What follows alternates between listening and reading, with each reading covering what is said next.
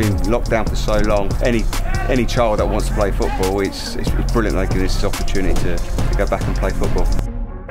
It's just great to be playing.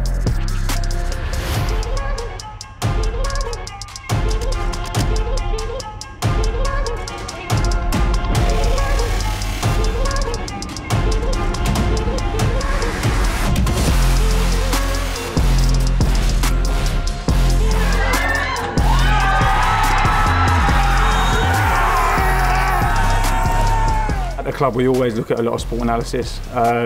A lot of those boys are coming into our pathway next year, into the post-16 scholarship programme. So they'll continue to work on analytical data like that, as well as performance data. So yes, it's huge at the club in terms of seeing data and using data like that to represent development and performance.